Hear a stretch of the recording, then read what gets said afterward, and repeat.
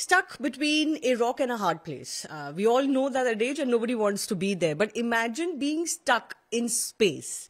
Now, that fear was unlocked quite recently for all of us when Sunita Williams and Butch Wilmore were stuck in space for 9 months extra than intended. Imagine what they were going through both physically and mentally. And who better to ask that other than Scott Kelly, American astronaut who spent 18 months cumulatively in space over 4 different missions. Scott, first of all, pleasure to have you here on CNN News 18. Thank you.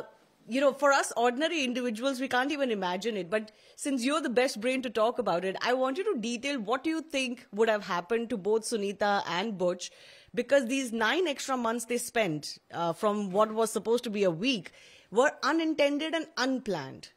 While you go through a lot of training for something like this and you have your institutional knowledge and everything, what do you think they would have had to encounter?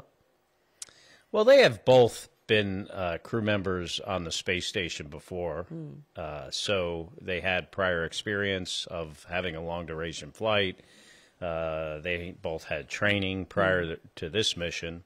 So even though they were expecting to be up there for, I think, 8 days and wound up being there for nearly 9 months, they were very prepared for it, and it was their job, and they're professionals. And even though I have not spoken to either of them since they've returned, it seems to me like they handled it pretty well. And the space station, everything else was prepared for these kind of eventualities, even a 9-month extra time for 2 extra persons on board? You know, the space station is a pretty capable facility. And when it was determined that they couldn't come home on the Boeing spacecraft, what was decided was to launch another spacecraft that launched, I believe, in September. And they normally would have had 4 people on that flight, but they removed 2 of them, so they would have room to bring Butch and Sunny home. So in that case, with regards to like resources and things, it's not like the space station needed extra food, more oxygen, more water, more ability to scrub the atmosphere of carbon dioxide, because they still had the same number of planned crew members on board. What was different would be things like personal items, like clothing. But, you know, there's a lot of, you know, often there are resupply vehicles going up there, and I'm sure they've sent the stuff that Butch and Sunny needed. You know, Scott, you were part of that historic twin study, along with your brother Mark, who's also an American astronaut. And it gave us fascinating insights into the changes that the body physically goes through. But I think the highlight of the study was, from what I could understand, is that you recovered fairly well after you were back on Earth, isn't it? Well, there was the science that in many cases was genetic research. There was research in like human behavior and performance. So they did get interesting data on that. As far as my recovery, though, I've flown in space 4 times, 8 days, 13 days, 150 something, and then 340 was my last mission, so progressively longer. And what I learned was that the longer you stay in space, the harder it is to recover from it. Right. So on this last mission that was 340 days, it probably took me about 8 months to feel like I was back to normal. And what was those things that were not normal when you came back? Well, you know, immediately as you get back, I mean, gravity is a very strong force. Our physiology evolved with gravity in mind. As an example, our heart and our whole cardiovascular system is designed to fight gravity, to push the blood that nourishes our vital organs, our brain, in the direction opposite of gravity, up towards our head. So when you get to space and you don't have that force anymore, our heart doesn't have to work as hard, our vessels don't have to constrict as much to keep that blood up to where it needs to be. So it gets deconditioned. Yeah. In my case, my heart lost 25% of its mass over the course of that 300. Like physical mass. Yeah, it got 25% smaller. Yeah. So even though you do a lot of exercise, it still doesn't replace the exercise it does every time it beats blood, to force the blood against gravity. So That was one of the most concerning things, I thought. But you lose bone mass, you lose muscle bone mass. muscle mass. If you didn't do any exercise, you'd lose like 1% a month of each of those. But we exercise, but you lose that. But I would say, the initial symptoms when you get back are dizziness, nausea. Because of my deconditioning of my cardiovascular system, my legs would swell up when I would stand up. I had hives and rashes anywhere my skin had touched, once I got back, touched anything with any kind of pressure, because you just don't have that pressure anymore. And it was almost like an allergic reaction. You're tired. When you're in space, you don't need as much blood volume. You don't need as much fluid, because the fluid is redistributed. Like now, like we have a lot of fluid in our legs, because then you don't have that as much in space. So you lose that blood volume. But what you also lose are the red blood cells. So when you come back, you get the volume back quickly when you rehydrate yourself. They actually give you an IV. What you don't get back are the red blood cells. That takes months. So you're tired. And then I would say the last thing that you get readapted to is just the pace of living back on Earth in your normal life. When you're on the space station, everything is kind of scheduled for you.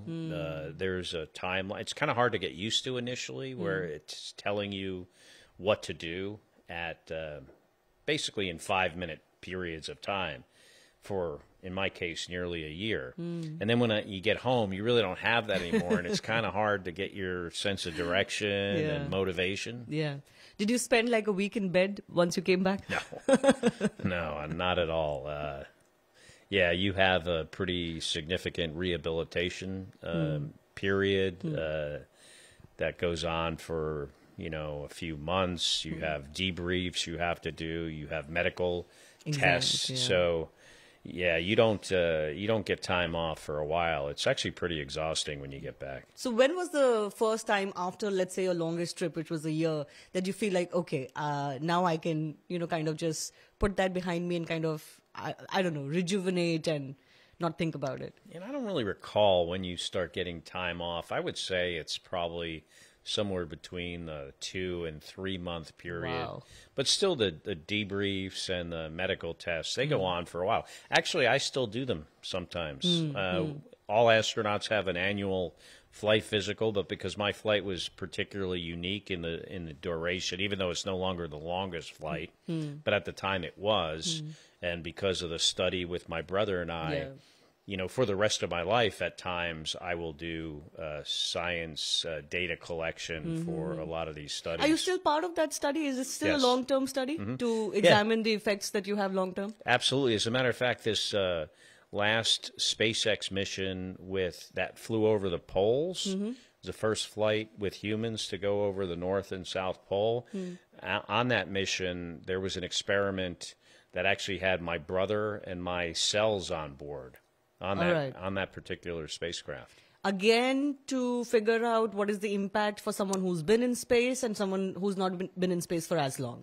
I don't know this particular twins. Experiment, what exactly it was investigating, but generally speaking, the experiment with my brother and I, called the twin study, used him as a control. Because and it really had less to do with the fact that he was an astronaut and more to do with the fact that they had decades of data on us already. Yes. And he could be a very good earthly baseline data person. Now, I'm sure there may be science-minded people or even scientists watching this, and they'll say, well, an experiment with only one sample is not statistically significant, but this is considered a longitudinal study where, over time you're compared to yourself, I'm compared to him, and you get more data points, which can make it statistically significant. Well, twin studies are by far the most interesting studies in science, isn't it? Whether it's you versus your brother and the whole space aspect, or even on Earth, how different people age and with the same genes, etc. So let me ask you, given what you went through, and it's a process to feel back as yourself. What do you think is in store for both Sunita and Butch right now? Certainly, their mission was a little different than mine. Because they were expecting to be up there 8 days and probably figured they could wind up there longer, but probably weren't thinking they'd be up there for 9 months. Yeah. But they're professionals. They were prepared. So I'm sure the homecoming was really exciting for them, maybe a little overwhelming. And, the debriefs and the rehab are challenging, but, they'll get through it. But tell me, for our viewers watching, a lot of us, look at astronauts and we are so fascinated, right? We want to be there, but then we wonder whether we can do this or not. Or even, do we even want to do it? Because I'm sure there are sacrifices involved. So apart from the hard work that it takes for you to get there, now that you've done your space days behind you, what are the sacrifices that you had to make just to be in space that will never go away while you're here on Earth? There's a lot of family sacrifices, I would say. It's challenging on relationships between spouses. It's challenging on relationships with kids because you travel a lot for training. You're away a lot. Even when you're home, you're busy. Sometimes even when you're not at work, you're busy studying, preparing, getting ready for the mission. So there are those challenges. Physically, though, what do you think you will never get back? Oh, my vision. Yeah. I have, as an example, I have a distance correction that my brother does not have, and even though we're identical twins, so that seems to be due to the longer duration of time I spent in space, because in the absence of gravity, you do get, your head swells up. You feel like there's a lot of pressure in your head, and that affects the physiology of your eyes and can affect your vision. So I may not... that probably will never get better unless I maybe get a lens replacement. The other, genetic changes, gene expression that changed or changed as a result of your time in space. Now, I don't know if those changes are good or bad. Probably maybe never find out, but there are those kind of impacts as well. Tell me, Scott, there's also, though, the good thing, and that's the perspective on the planet. Yeah. I mean, I think your perspective changes when you get to see the Earth from space, see how, the Earth was meant to appear incredibly beautiful and peaceful, small, I think, than we may think. It seems like we are much more interconnected as humanity when you look at the Earth from space. So you get those kind of changes in perspective as well. Certainly experiences that none of us could actually feel unless you've been up there. But that brings me to the question. We're living in a really exhilarating age of space exploration. But I want to ask you, why is space so important? I mean, why can't humanity be happy with Earth? Well, I think we should be very happy with Earth, but understand if we are able to utilize the space environment for certain things, it makes life on Earth better. I mean, this thing wouldn't work the same way if it wasn't for satellites in space. I mean, but why deep space? Why do we need to go to Mars? Why do we need to conquer Moon? Yeah, we still have a lot to learn from going back to the moon, whether it's the geology of the moon, how the moon evolved, where it came from. Also, the moon is a great place to learn to go to Mars. Having said that, I am not a believer in this premise that we need Mars to be habitable as a lifeboat to go to if planet Earth is destroyed. I think no matter what we do to this planet, and I hate to imagine what we could do, which is pretty horrible, but even that, it would always be easier to live here than on planet Mars that has no atmosphere, no liquid water, very few resources. Having said that, I still am a big believer in going to Mars because there's so much we can get out of going. We can learn what happened to Mars, so maybe we can help prevent that same thing happening to Earth.